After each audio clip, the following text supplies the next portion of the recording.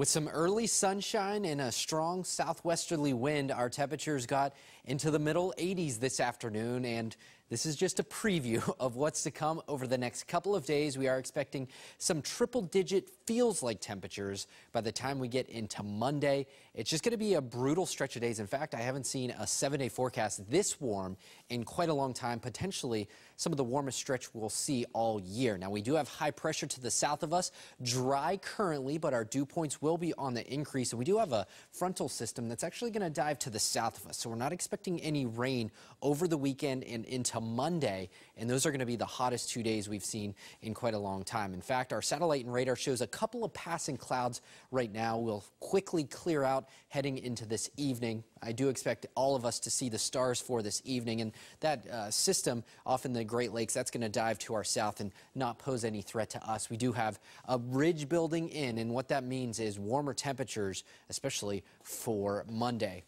Cloudy skies right now. We cloud it up pretty quickly. It's almost a saving grace, if you will, because it's actually keeping the temperatures from going even higher from what we've seen past the middle 80s. You can see our next rain chance after we get through the next couple of days is actually on Tuesday, Monday night into Tuesday. We're hot for Monday. A front passes through Monday night into Tuesday. That's going to be our chance for rain, and we desperately need the rain. We'll get to that in just a second. 65 in town for an overnight low, 50s, upper 50s for the suburbs, and mostly clear skies. And we're going to start out with the sunshine tomorrow and keep that in the forecast the entire day as we get back to near 90 degrees. We'll call it upper 80s to near 90, especially inland along the coastline, middle to low 70s, especially as you go out into the outer Cape. 72 for P-Town, 72 for Nantucket, 80 degrees for downtown Boston. Still above average for this time of year.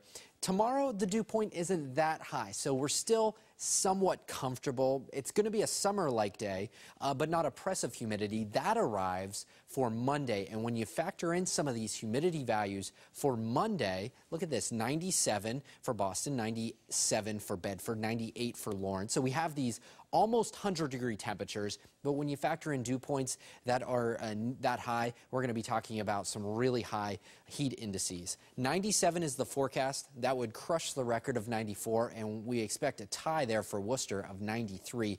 So potentially record heat. When you factor in that record heat with that humidity, you're talking about some triple-digit heat indices, especially into the Merrimack Valley and also into the Connecticut River Valley. Those are going to be the best chances for the highest feels like temperatures, but don't be surprised if Boston, you hit that 100-degree mark.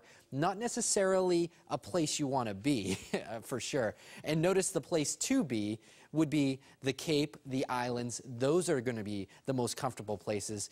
I wonder if a lot of people are going to be calling out of work on Monday and maybe hitting the road to go to the Cape and the islands. That's definitely going to be more comfortable than inland. Now, we do have that passing shower chance as we go into Monday. The better chance is going to be in the afternoon and evening.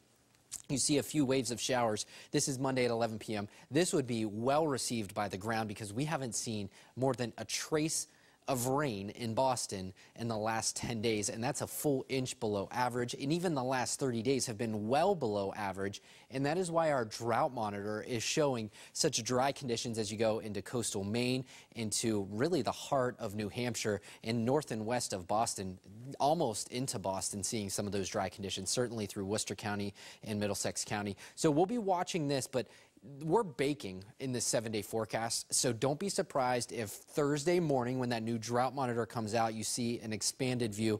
Drought may be officially returning to Massachusetts for the first time this year. So Sunday, we're at 90, Monday, 97, a little bit cooler along the coastline. It's going to be hot and humid. Chance for a thunderstorm as you go into the afternoon and evening. Tuesday, we'll take a step back into the middle 80s, and we're cooking for the rest of the week. Look at that, 86 Wednesday, 84 Thursday, and look at next Saturday, almost 90 degrees again next Saturday.